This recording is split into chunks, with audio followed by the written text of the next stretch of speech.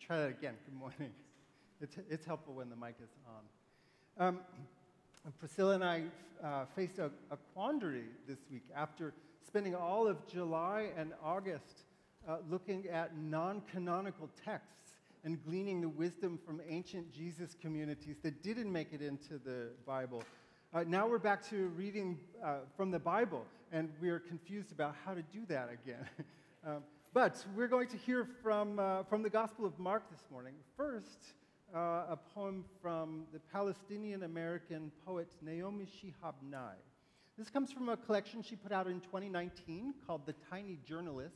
It weaves together her own reflections of living as a Palestinian-American and her family life with Facebook posts from a 13-year-old Palestinian journalist. This one is called Separation Wall. When the milk is sour, it separates. The next time you stop speaking, ask yourself why you were born. They say they are scared of us. The nuclear bomb is scared of the cucumber. When my mother asks me to slice cucumbers, I feel like a normal person with fantastic dilemmas. Do I make rounds or sticks? Shall I trim the seeds? I asked my grandmother if there was ever a time she felt like a normal person every day, not in danger. And she thinks for as long as it takes a sun to set and says, yes, I always feel like a normal person. They just don't see me as one. We would like the babies not to find out about the failures waiting for them. I would like them to believe on the other side of the wall is a circus that just hasn't opened yet, our friends learning how to juggle, to walk on tall poles. A poem about hoping for and maybe making a world that's better than it is. The gospel lesson is assigned for today, and the lectionary comes from Mark chapter 7.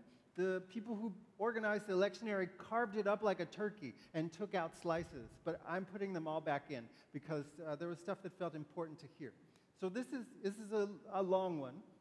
It's Mark 7, 1 through 23. Now when the Pharisees and some of the scribes who had come from Jerusalem gathered around him, Jesus, they noticed that some of his disciples were eating with defiled hands, that is, without washing them, which sounds like common sense to us today, right? But this is a different world. This is about religious purity. For the Pharisees and all the Jews do not eat unless they thoroughly wash their hands, thus observing the tradition of the elders. And they do not eat anything from the market unless they wash it. And there are also many other traditions that they observe, the washing of cups, pots, and bronze kettles. This is factually not accurate. Not all of the first century Jews did these things. So the Pharisees and the scribes, who did those things, asked him, why do your disciples not live according to the tradition of the elders, but they eat with defiled hands? He said to them, Isaiah prophesied rightly about you hypocrites. It's written, this people honors me with their lips, but their hearts are far from me. In vain do they worship me, teaching human precepts as doctrines. You abandon the commandment of God to hold to human tradition. Then he said to them, this is the part that was cut out, but it feels important. Then he said to them, you have a fine way of rejecting God's actual commands in order to keep your tradition.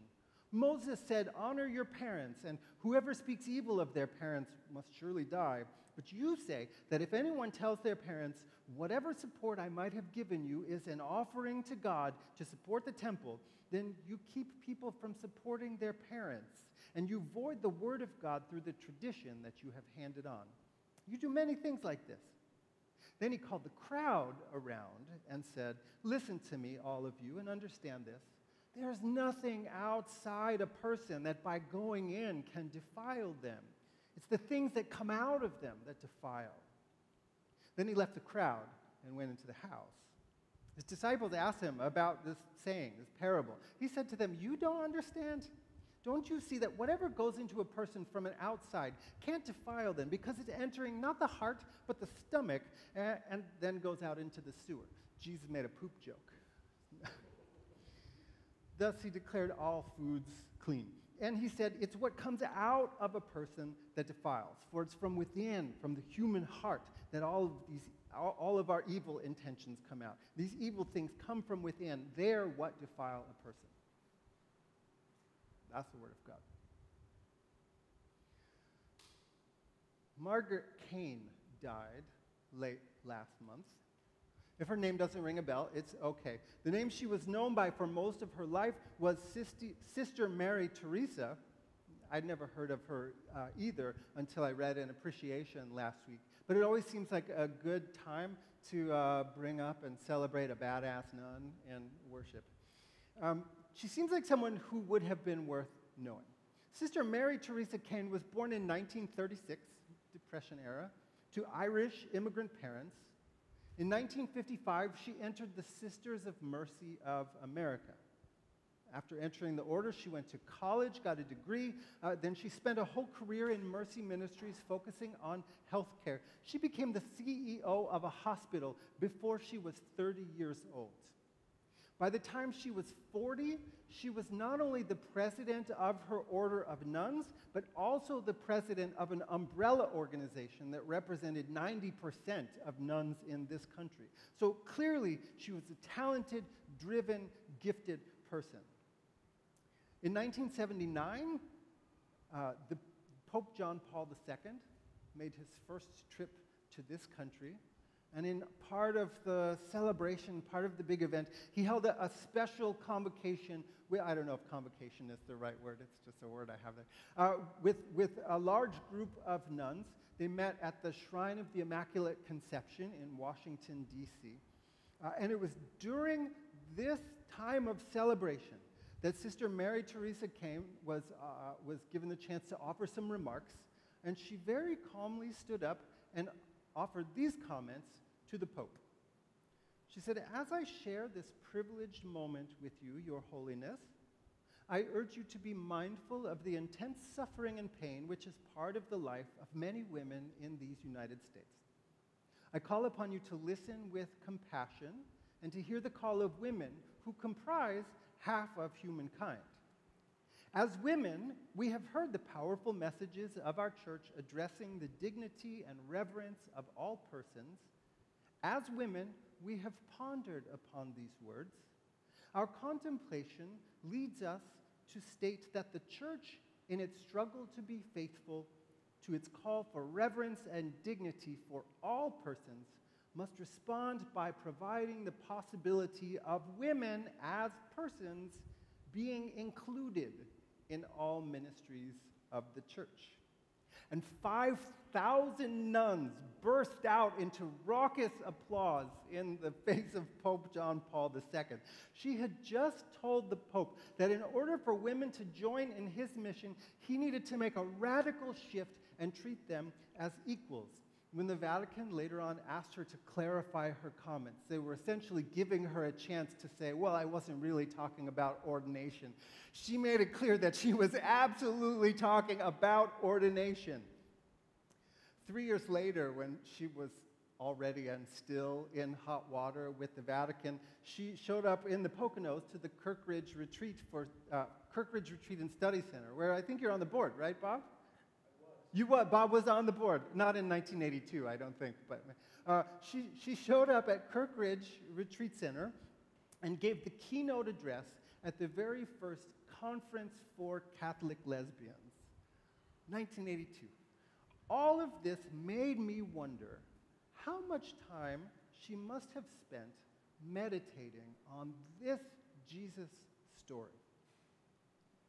We should be clear that the author of Mark's Gospel had an agenda. He got some details wrong. As I already said, it's just not true that all the Jews in the first century followed all of the purity rituals that he spells out. In fact, every argument that we find Jesus embroiled in the Gospels was a live issue in the Judaism of the day. He was being a fully engaged Jewish person taking part in deeply felt arguments. In this case, we're getting a look at the distinction between what people now call the written Torah and the oral Torah. The law as it is written and the law as it's put into practice through tradition. In Jesus' time and in the decades following that, there were some Jewish people who accepted only the written part as authoritative and binding. But there were others, like the Pharisees, who said, wait a minute. What is written down has gaps. It doesn't cover everything. It's not always clear how to apply it in a given situation. It requires interpretation and addition and refinement. And these, the oral traditions, should also be considered authoritative. In fact, in Matthew's gospel, we have a good example of Jesus doing exactly that. Engaging in that kind of interpretation and clarification and refinement. In the Sermon on the Mount, Jesus says, I've not come to abolish the law, but to fulfill it. And then he has a whole series of statements where he quotes Scripture, the written Scripture, and then clarifies it or even intensifies it. You've heard that it was said, you shall not murder, straight from the written. But I say to you that your anger will make you liable to judgment. So a tradition built around the written. You have heard that it was said, an eye for an eye and a tooth for a tooth. But I say to you that you should interrupt the cycle of violence instead of perpetuating it. That's a paraphrase, but it gets at the idea. The fact of the matter is that every body of law requires interpretation and clarification. Every body of law, therefore, has a tradition that is built up around it. The question is, does the tradition interpret and clarify the law in ways that help or in ways that harm? Who benefits and who doesn't? Jesus gives a powerful example of this in the section that the lectionary people wanted to leave out for the morning. The law said, right there in the Ten Commandments, that children should honor their parents. This is about adult children. This is a world full of ancient people who had no concept of Social Security or retirement savings. Their children were their retirement savings. When age and infirmity made them unable to care for themselves, it was the children's responsibility to support them and care for them, to honor them. The interpretive tradition that built up around this law, though, said that, well, we know that sometimes there are multiple and maybe even competing claims on people's resources. Yes, it is honorable and sacred to support your aging parents. It's also sacred and necessary to support the temple that is the heart of our religious life. If you dedicate your resources as a sacrifice to God, that takes precedence over everything else, including supporting your parents. It's probably good that this isn't coming up during a pledge campaign, right? Please don't give the church the money you need to eat or support your parents. Who benefits when the law is interpreted through this tradition, and who is harmed? That's the point that's coming up. We might think in our own context about something like the Second Amendment. The written law gives people the right to own guns. It would seem to specify that that right is limited to people who are part of a well-regulated militia, but the way it's written is a little bit confusing and ambiguous. A whole body of interpretive and cultural tradition has built up around it that enshrines it as a sacred right that has almost no limits. Who benefits from that tradition? Gun manufacturers, the politicians who receive their lobbying dollars. Who's harmed by it? The more than 48,000 people each year in this country who die by gunshot, suicide victims, people attending concerts, people at nightclubs, innocent bystanders, children playing outside, children walking to school, children in school. What do you think Jesus might have had to say about this tradition? How does this tradition, how do any of our traditions show what we love and who we love? This week I was introduced to a prose poem of Mary Oliver that I never read before, from 2009. I often consider her to be a prophet of beauty, for the ways that she encourages us to slow down and pay attention to our world, particularly the natural world, and how well she demonstrates that. But this brief poem also shows that she had in her the capacity to be a prophet of judgment. It's a short piece called Of the Empire. Of the empire, we will be known as a culture that feared death and adored power, that tried to vanquish insecurity for the few and cared little for the penury of the many. We will be known as a culture that taught and rewarded the amassing of things, that spoke little, if at all, about the quality of life for people, other people, for dogs, for rivers. All the world in our eyes, they will say, was a commodity. And they will say that this structure was held together politically, which it was, and they will say also that our politics was no more than an apparatus to accommodate the feelings of the heart, and that the heart in those days was small and hard and full of meanness.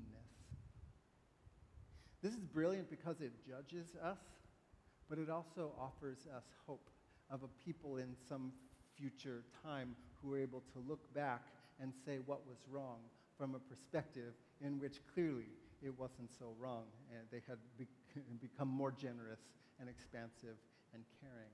Who is included and who is excluded?